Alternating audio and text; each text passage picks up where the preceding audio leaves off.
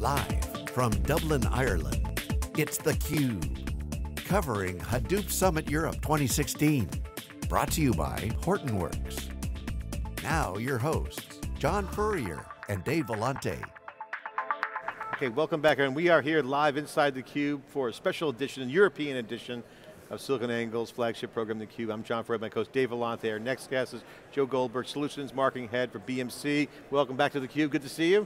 Thank you very much, great to be here. BMC, big data, the B in big, B in BMC. We're here in Europe. What's the update? Give us the update on what's happening at BMC. Okay, so from a BMC perspective, the specific set of capabilities that I'm responsible for is what we call in the traditional space workload automation, in the big data space, workflow scheduling or batch. It's a discipline that doesn't get a lot of press. Even in the traditional space, nobody talks about batch. They think about it as kind of real old school stuff. But it happens to be among the biggest portions of why a lot of companies are going to Hadoop and big data in the first place. So there's a lot of discussion about things like enterprise data warehouse modernization.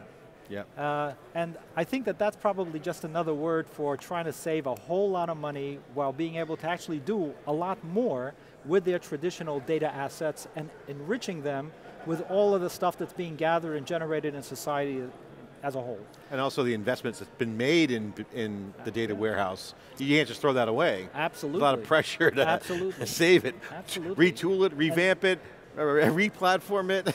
And one of the big major components in any of this data management, whether you call it data warehouse, data lake, is the batch processing that has to be done both to feed it and maintain it, as well as to ensure that when you do trigger any of the, the stuff that gets all the hype, the analytics and machine learning and all of this fancy stuff, when it comes to business users, a lot of times they don't need or want live updates to the second.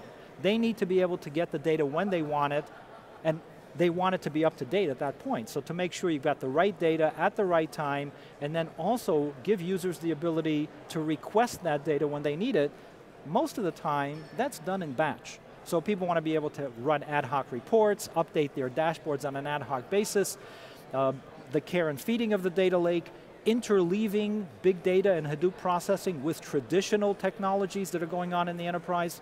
That's what we do with Control M. So I think a lot of what you say is true. I mean, a lot of the EDW modernization ROI has been about reduction on investment, lowering the denominator.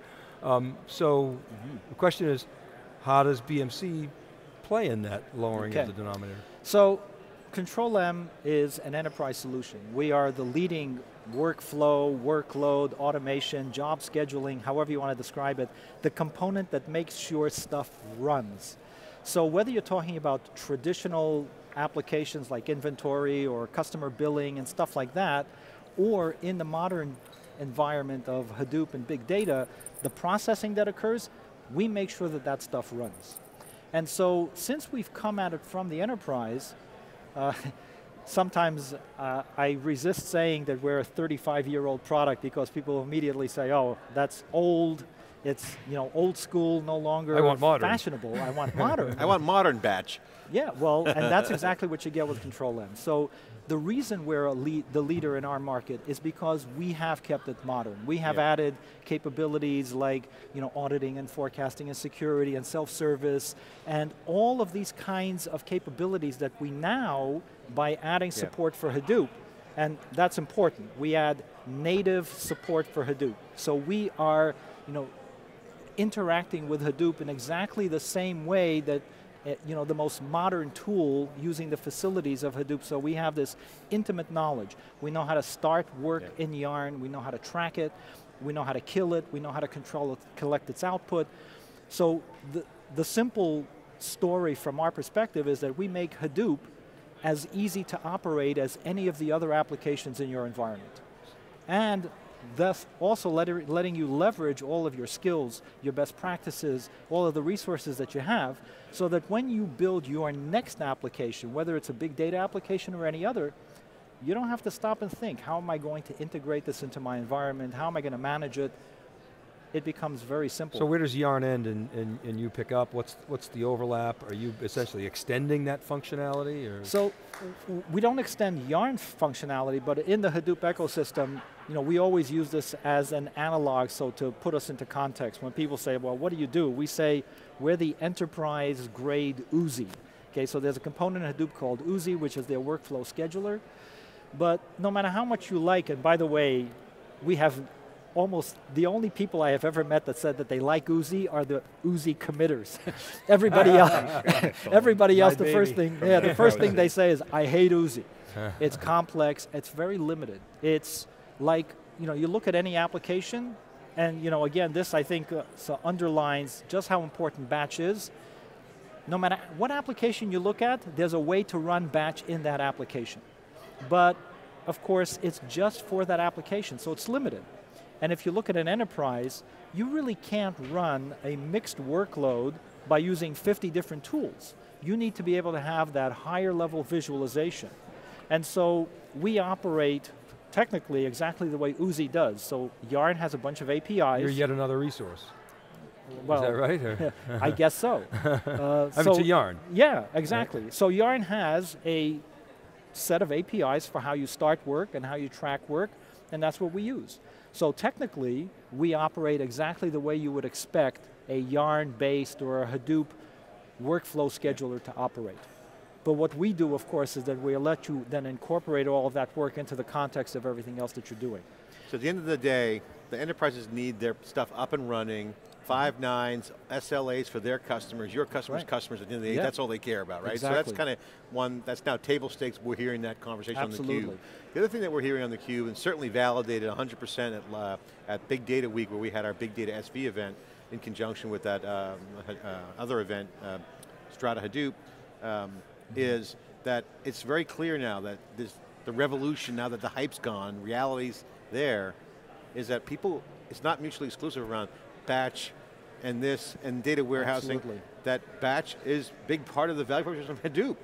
And so this modernizing thing is not about one tool over the other, it's the coexistence of a variety of different things. Yes. But batch doesn't go away at all. Exactly. But you got to maintain this modernization for new SLAs, mobile environment, which is bolting on to stuff that you're talking about. Exactly. So take us through that dynamic, because that's real. It's not just a bolt on, it's not just a, it's really integrated. Talk about that. So, again, this is exactly what we have seen. From our perspective, we're kind of very smug and sitting and saying, ha ha, we told you so.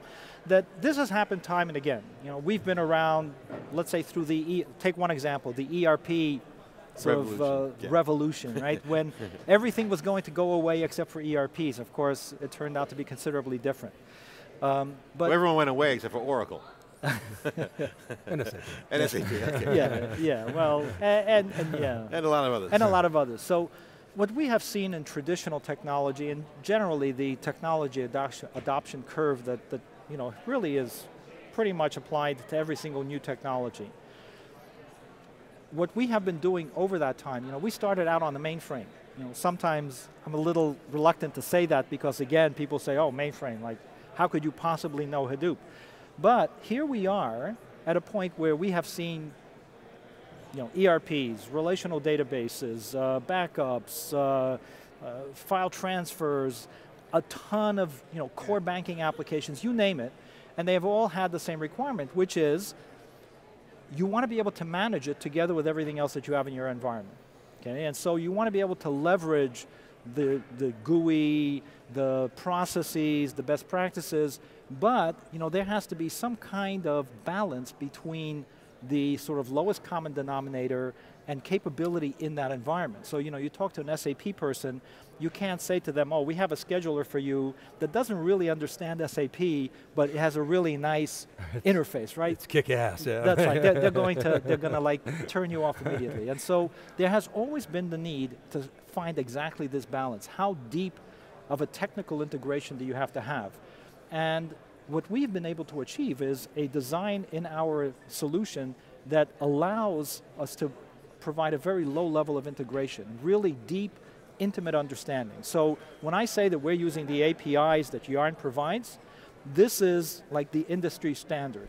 anybody who wants to run work in a Yarn environment, that's the way that they would run it. So we use the same way that the most sort of native Hadoop tool would integrate with Hadoop, which is starting work and being able to understand its status and getting the output.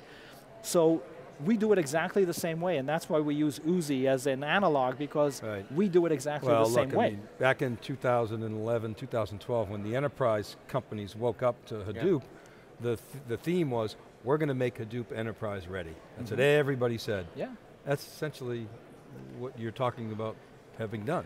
That's exactly right, and so we were one of those. I would argue that it was later than 2011 or 12. I think it might be around now, and exactly. we were. I think we were actually. It was a couple of years after we started talking about it. So that's when we actually started. We were pretty early in the game, and certainly you can even see here on the show now, on the show floor, that very few of the kind of companies that we traditionally compete against are really here, and if they are, it's with some niche solution that they may have acquired.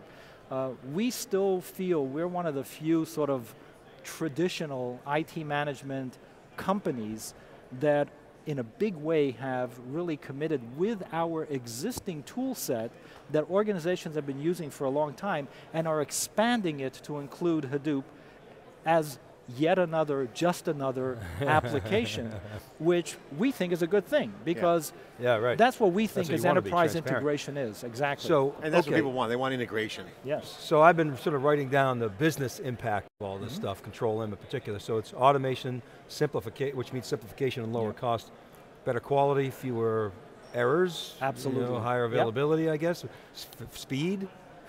Am I missing any? Did you read our data sheet? Is that the business impact? That's exactly the business when people impact. bring you in, they say, how much am I going to get out of each of these factors? And that's, what's satisfying and gratifying to us is that's exactly the same situation as what happens in a traditional space. So, if we look at our traditional market, there's still companies that don't use our solution or don't even use any of our competitive solutions. And we also, another analog that we use to kind of compare ourselves to is we say, Uzi is the cron of Hadoop, right? And so you say that to anybody who's familiar with managing an enterprise, and they understand exactly what you're talking about. They're struggling with a lot of their users and developers for a variety of reasons, running mission critical jobs using cron. And of course, typical Murphy's Law scenario. Nobody knows or cares until something breaks, and then they can't figure out what the heck is going on, who owned it, how did it get created, all of these kind of problems. So this is the situation that we are solving for customers that are moving to Hadoop, where they have the same kind of issues. In fact, you hit a good point. The cron job example is a good example, and that's why we see SQL never going away. People are familiar with their command line and their tools that they use, and that's just, why change that if they don't want to? But if you can extend it. Yeah, and what's really interesting is that, there's another, that's what's so fun about being in the tech industry. There's always something new coming along. So that's right, that's why we love doing theCUBE.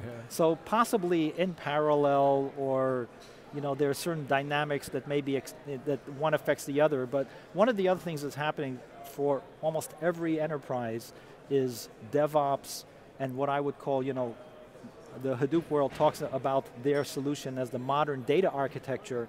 Well, organizations are looking at a modern application release process, right?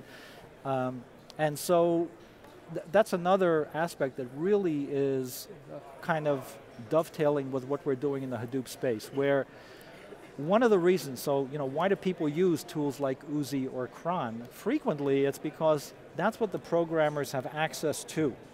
And the traditional sort of enterprise structure where IT owns an enterprise solution and has sort of a gate around it, and they don't let anybody outside of IT sort of mess with it. That dynamic is significantly changing as a result of the need for speed and to deliver new services and this whole DevOps thing. And so what's happening is that we are having a lot of conversations about Control M coming from the enterprise and being an IT-centric solution in the past. We have now added a lot of capability and exposed our product and all of our solution capabilities with RESTful APIs and so forth, so that you can embed Control-M into this modern application release lifecycle rather. So you can start using Control-M right from inception. So the reasons that we heard time and again, why does a programmer use cron? Because they can. They have access to it, they have full control, and they don't have to worry about what happens down the road when that has to transition to production. And it's been a mess.